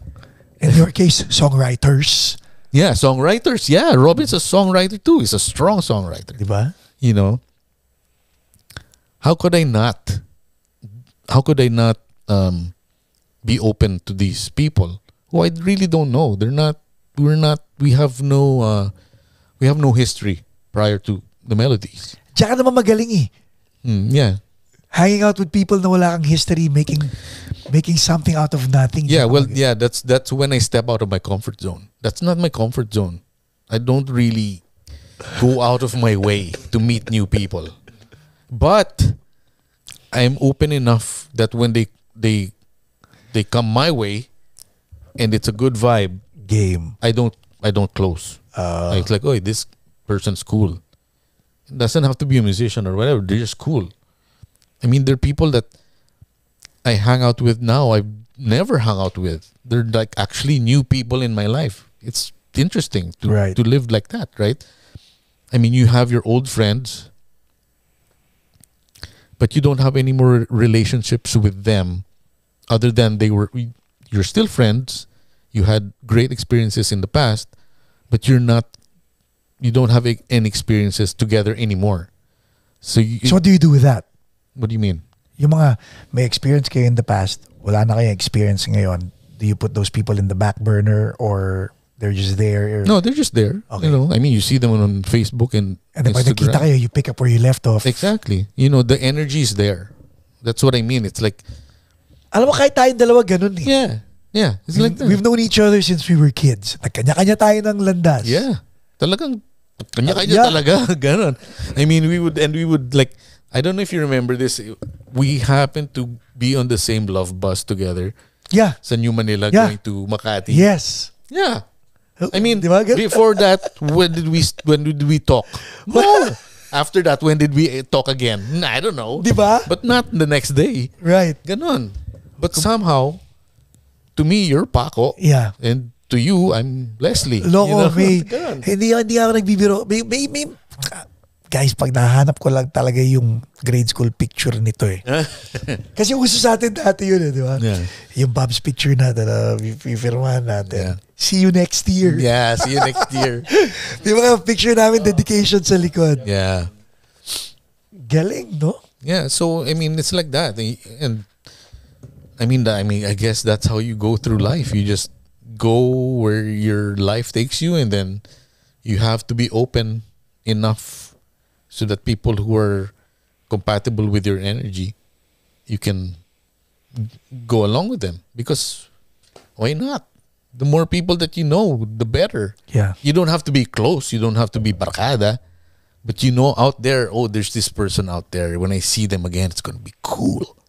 Ganon, di ba? You're very outspoken, yet you're also respectful. Mm-hmm. Okay? May mga times na hindi tayo pareho ng pananaw, pero hindi tayo nagbabastusan dalawa. When do you get irritated with people? Because like for ako, I know I respect you and I respect your ideology, everything. Mm-hmm. Masaya ako, we get along sa maraming bagay, sa mga hindi tayo that we don't get along with. We don't talk about it, di ba? Yeah. Pero for someone na kasing pasensyoso mo, napipikon ka rin eh. You walk out on, when do you walk out? Yung pala tanong ko sa'yo, when do you walk out on people? Oh man, oh yeah, there was the one time. Yeah, I got so picon that I didn't walk out, but I just had to separate myself because it was just too much for me. And the reason why I'm asking is because other people are in toxic relationships, whatever that means, right? Yeah. Hindi nila ma-detach yung sarili nila. Well, anong mindset doon? Well, these days, like I said, I keep myself open, but I've had enough experience to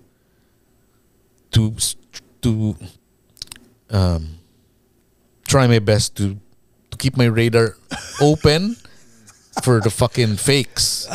You know, for the the people who are not compatible, and not waste my time or their time. Right. That's my mindset. I don't want to waste your time, pare. Kung hindi tayo I don't want to waste your time, pare. I would rather waste my time with someone who's compatible. So again, nandun na naman yung respeto. Ang baseline mo is, let's just respect each other's time. Yeah, it's like best example is like the comment section on Facebook. Oh my God, yeah. Or on Twitter, whatever. I say my piece on whatever I have to react to, and then I leave. That's it. And then I'll get a notification that someone replied to my comment, and then here comes the thing, because you want to read the reply, because you want to know, because curiosity killed the cat. Yeah. Right? But the other side of me is like, if I fucking read this and I fucking get picon or whatever, or it sparks something, then it's gonna be a fucking rabbit hole na yan, yeah. And I don't want to do that fucking. So what do you do? Di ba na binabasa? No, I don't. I remove the notification so that I forget about it. And I forget about it. And that's it. And I think mas maganda nga yung ganun eh, di ba? Dude, post and forget. All those fucking comments, that's a fucking waste of time, pare. It's a waste of, if you spend your time in the comment section of Facebook, you're wasting your time. Respetuhin mo yung sarili mong oras. Exactly, pare. Do something more productive. Post something yourself instead of fucking. Oo nga, no? That's another thing in social media. It's like when I post stuff, that's my personal thing. I'm not trying to put anybody down. If that expression mo yun eh. And like our the Pinoy thing, it's like bato-bato sa langit. Tama, wag magalit. Wag magalit kasi that's my opinion eh. I'm not attacking you. That's the way I feel. Yeah. If it just happens to be you, but you know what? Wasn't my intent to, and disrespect you. Ang nakakatuwa, no?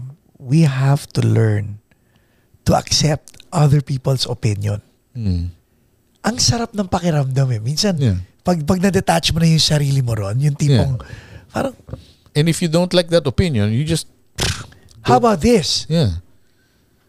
Minsan, dapat curious ka nga kung bakit yun yung opinion eh. And then maybe you should have an open mind. No, but I know that part. That part I like.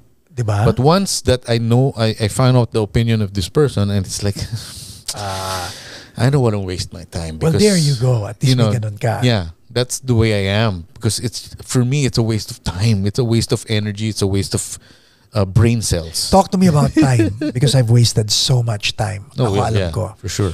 Diba? On people, on things na hindi naman akin. Yeah. Right? How do you draw the line? Paano ka gumagawa ng boundary? Oh, I just don't give a shit, man. Going back to the comment section, because that's the most basic, I think, nowadays. Because I know that it's not going to solve anything. It's another rule that I have in my life is like, if I'm in a social setting and people start talking about politics, I don't want to talk about politics in a party. I want to talk about good things. Yeah. Because if you talk about politics, that's why I only keep my politics in social media, because that's where I can express myself. And that's your page. I'm not trying to start an argument. That's not my purpose for posting. That's my feelings. Yeah.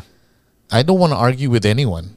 So you're wasting your time replying to that thing. And everyone's entitled to yeah. feel what they want then to feel. this is what I was gonna say. It's like, I'll post something, and then that's really whatever, polarizing or whatever.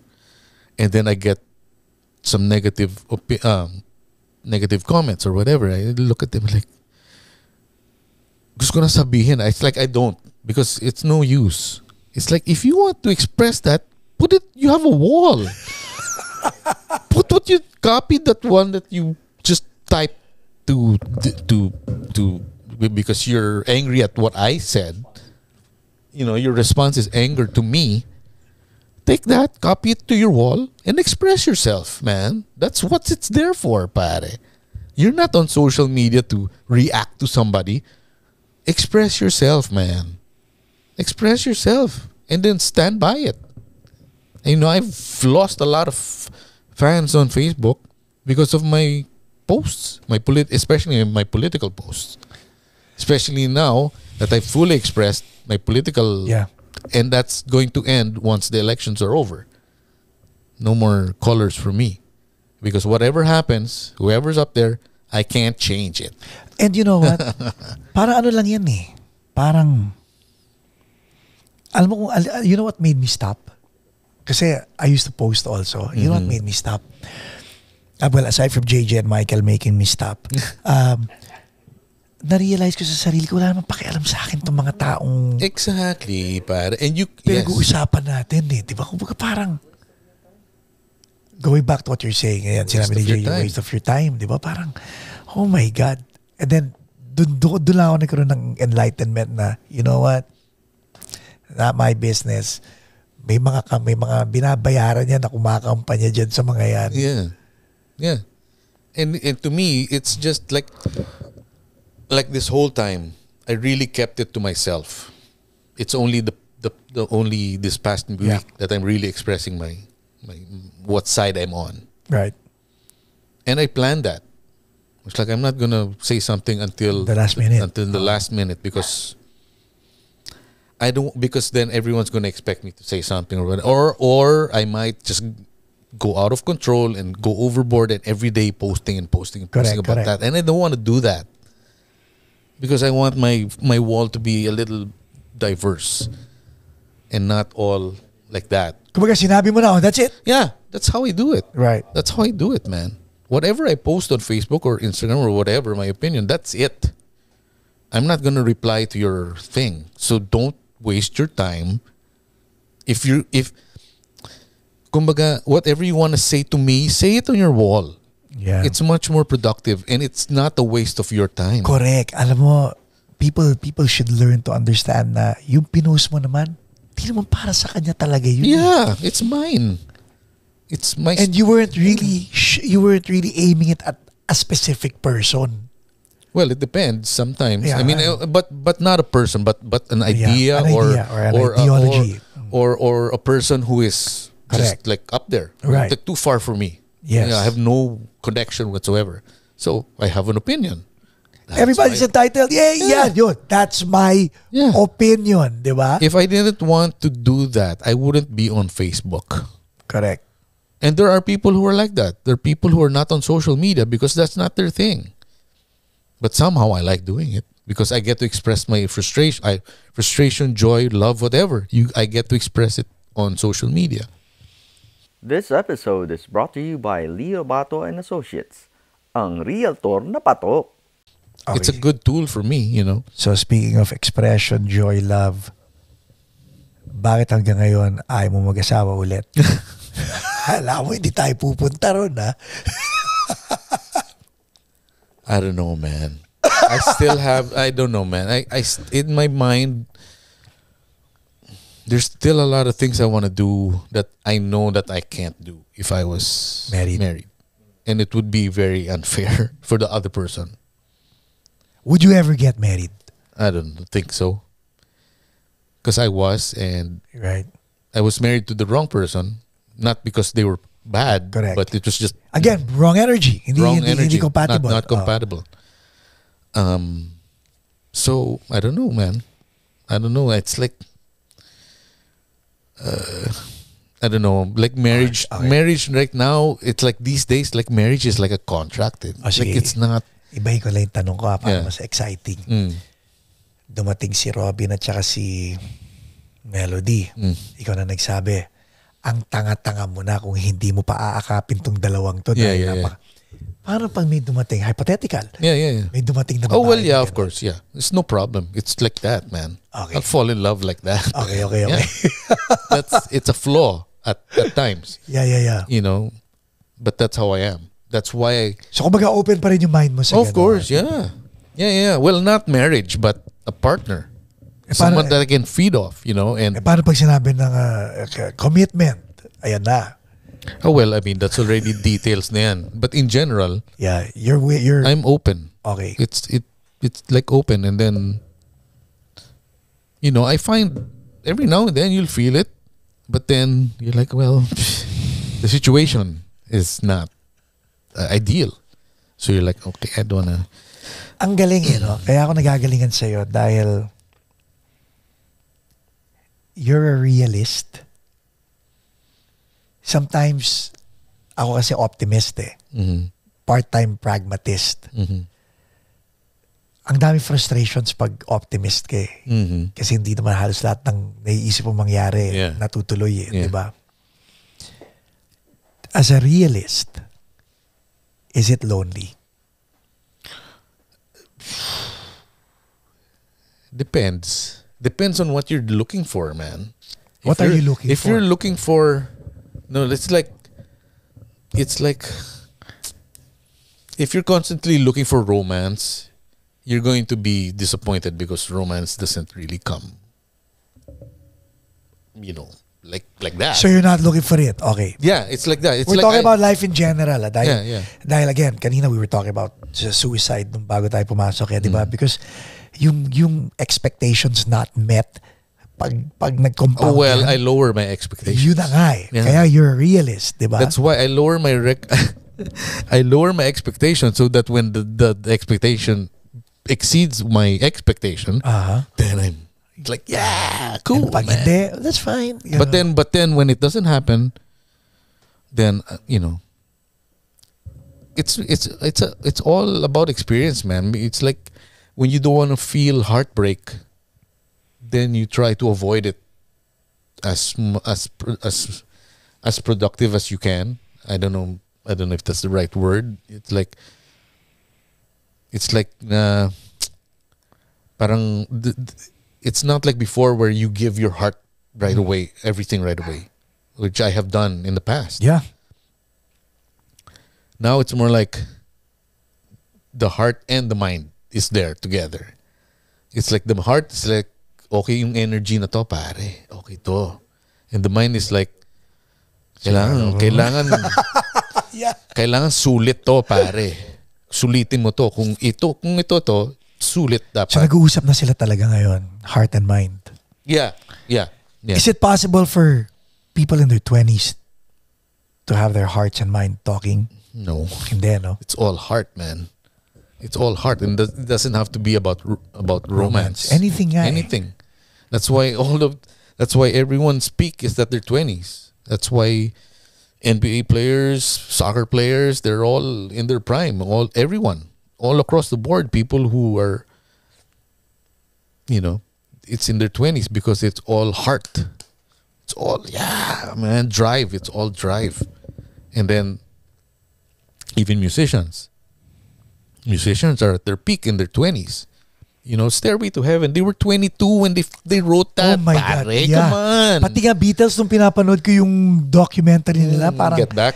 These guys were kids. They were 27 in that Get Back. Yeah. 27, pare. Kids. Parang edad lang ng anak ko yun eh. And they were writing all these songs. I mean, di ba? So, Yep. it's all heart. The mind, because I guess when the mind is the job of the producer. That's the mind. Because they have to harness the heart. Yeah, the artist. Of the artist. It's like, oy, sobra na yan. Yep. Sobra na yan. Magaling nga, pero... Too much. Yeah. Cut that part out. Yeah, that's what a producer does, right? Too much. Or too little. Yeah. More. You want more. Whatever. That's the producer's job, is to harness the artist's heart with their mind. Because if it's all heart, then shit, you'll have Picasso. Oh. Basag na basag yun. Diba? Landing natin. Anong advice natin sa mga middle-aged people na nanonood? Ang bracket nga pala, ang demographics natin nasa late 30s to early 50s ang mga nanonood ng Paco's Place. Yeah.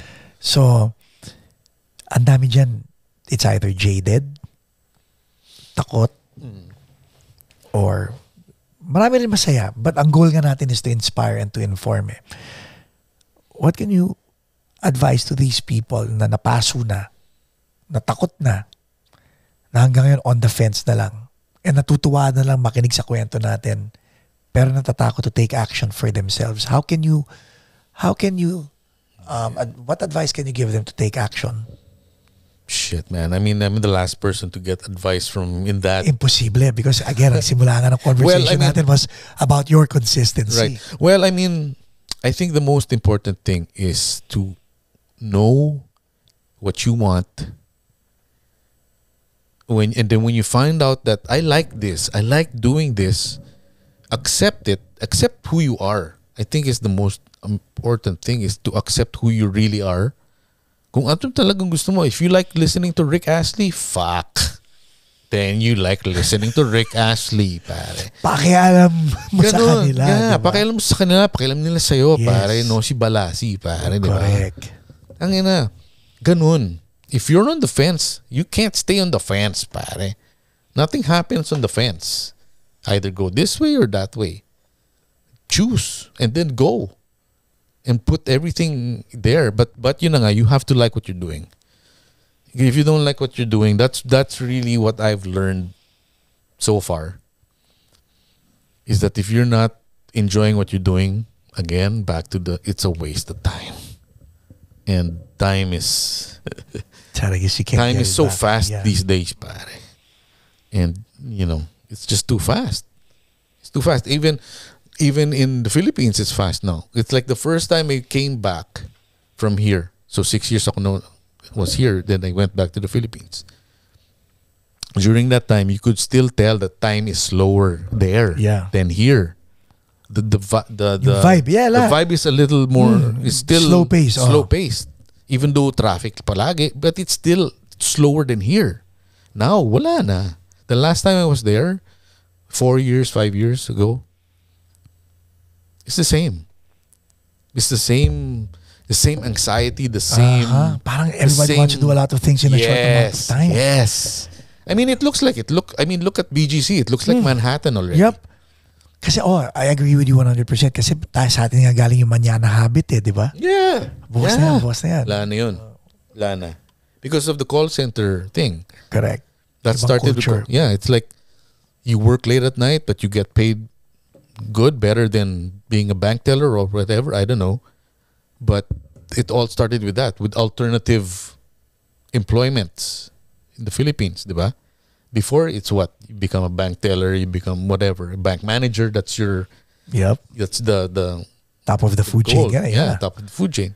Now you don't have to be a bank manager to live in an apartment, whatever, and support yourself. I know people in call centers that support themselves just being in the call center.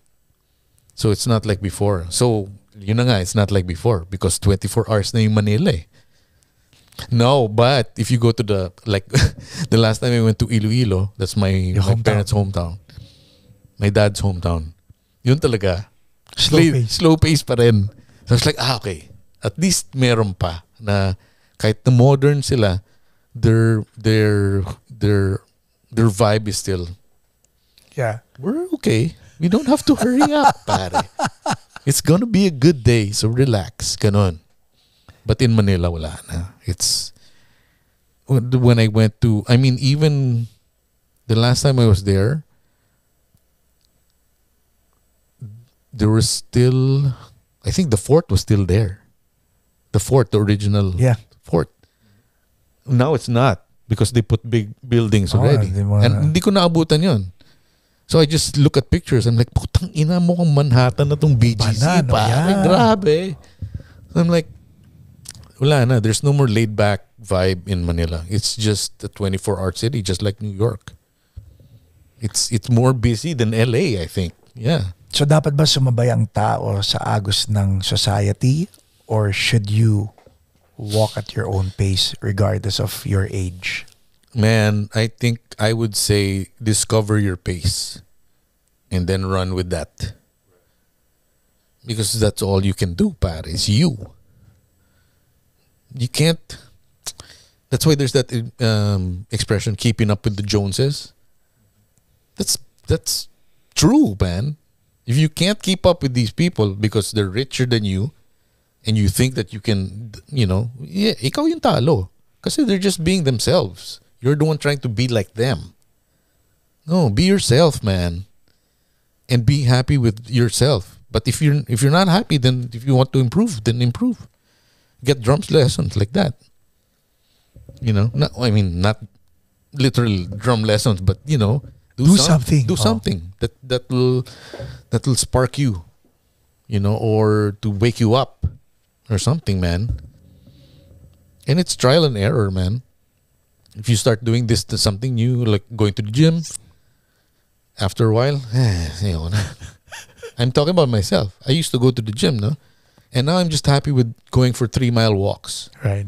I'm getting my exercise, my thing. I don't like lifting weights anymore because lifting weights, you have to be consistent. Correct. If you stop lifting weights, you become small again. Baksak na naman yung ano mo. Oh. So find your pace. Yeah, find your pace. What you're happy with. Especially nowadays, pare, everyone's anxious. There's so much anxiety happening. It's like I'm on Instagram and my gosh, the pace of people, influencers, every day, pare. They have to do this. Every day they have to do something different. Something not different, but something new. Yes. From the day before. Because the story is only 24 hours. Eh. So isipin mo yung preparasyon nun. Pare. I'm like, these people better be enjoying what they're doing. Because if they're not, oh my God, they're suffering. If they're not, these people, these influencers, the amount of work to get that angle. Yeah. To make you the most pretty girl on Instagram. It's not, you just don't snap it. No, you plan it out, Yung man. frustration, di ba? Pag nakita, pangit. Yeah. Well, pangit, another take. Yeah. It's not that simple, man, to be famous on Instagram. You have to put in the work so that you stand out from the crowd. Unless you have big boobs. Grabe, no? Unless you're a attractive woman. Yeah. And that's easier, of course, It's just the way it is. But if you're like us, You have to you have to really Effort. You have to enjoy what you're doing because So that's another thing. Kailangan ina-enjoy mo yung ginagawa mo. You have to walk at your own pace. Don't waste your time. Get off the fence kahit anong side pa yan. Just kahit get anong off. side, just pick a side, pare. Pick a side, man, because I'll have respect for someone who knows their side. Being on the fence, I'm like, being on the fence, that means you don't know what you want, man. It's like, pick a side, man. If you want to be a Sith, then be a Sith. If you want to be a Jedi, be a Jedi. But you gotta pick a side. Because the people who don't pick sides, they're the ones who get clobbered. Ladies and gentlemen, Wolf Gemora.